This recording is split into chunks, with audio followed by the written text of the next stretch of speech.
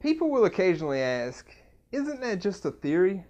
When referring to a scientific concept, but there is a huge difference between a theory and a scientific theory. People often get these terms confused, so let's clear this up. Let's start with the word theory. According to the Merriam-Webster Dictionary, a theory is a hypothesis assumed for the sake of argument or investigation.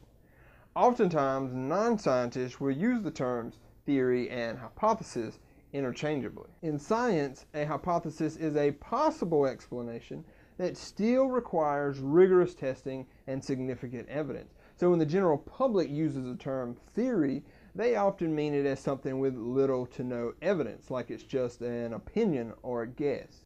An example of this type of theory is that the Great Pyramids were not built by the Egyptians, but were actually constructed by super intelligent extraterrestrials. But there's absolutely no evidence for this. Another example is that there are large ape-like creatures that walk upright and live in heavily wooded areas.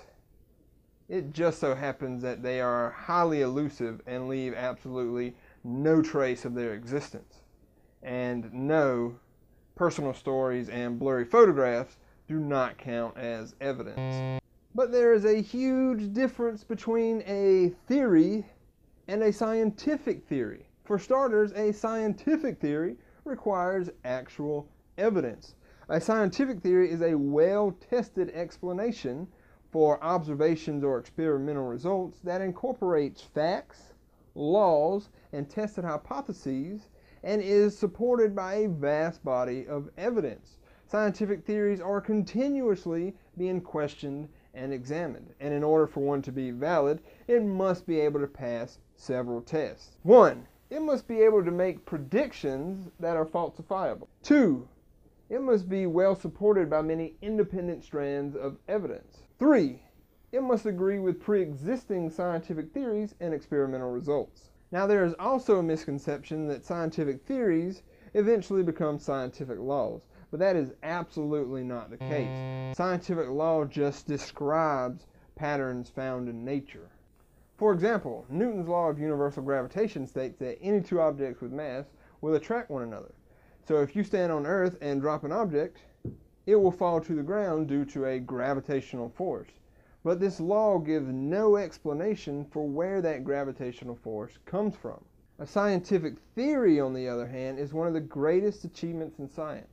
They attempt to explain how things in nature occur. For example, Einstein's theory of general relativity attempts to explain gravity by using curvatures in spacetime caused by those objects with mass. While it is true that theories can never be proven, scientific theories can be disproven.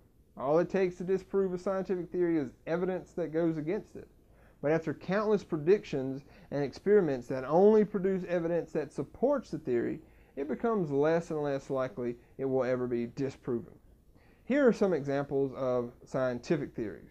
Atomic theory. This is a theory that states that all matter is composed of atoms and explains how those atoms behave. This theory has changed and improved throughout time, but it's not very likely we will ever abandon the idea of atoms.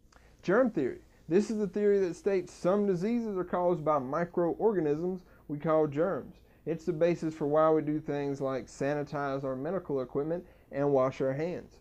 It's highly doubtful we will ever stop these practices or that this theory will ever be disproven. Evolution is also a scientific theory. There is an enormous amount of independent strands of evidence that supports it, such as the transitions in the fossil record and the similarities in DNA among organisms. Evolution is what ties everything in biology together and allows it to make sense. So as you can see, something is more than just a theory if it has substantial evidence to support it. Then it's a scientific theory. And scientific theories are one of the greatest achievements by the human race in an attempt to better understand and explain this incredible universe we all inhabit. With the help of scientific theories, scientists have been able to make more correct predictions about the natural world than anyone or any group in history. So, sorry Nostradamus, but that's the cool thing about science. So stay curious, keep asking questions, and continue exploring the world around you. And next time someone tells you they have a theory, make sure you ask them for their evidence.